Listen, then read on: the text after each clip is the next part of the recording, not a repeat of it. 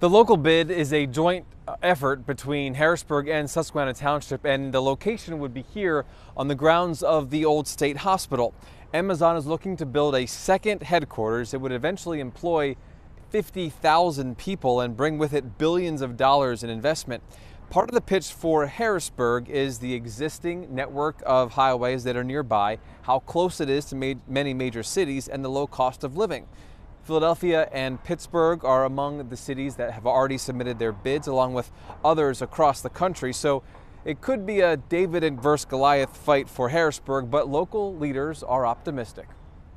I would say it is a long shot bid. I'm not going to kid anyone about that, but I think it has a real chance of success, and we should all be proud of what we've put forward as a region.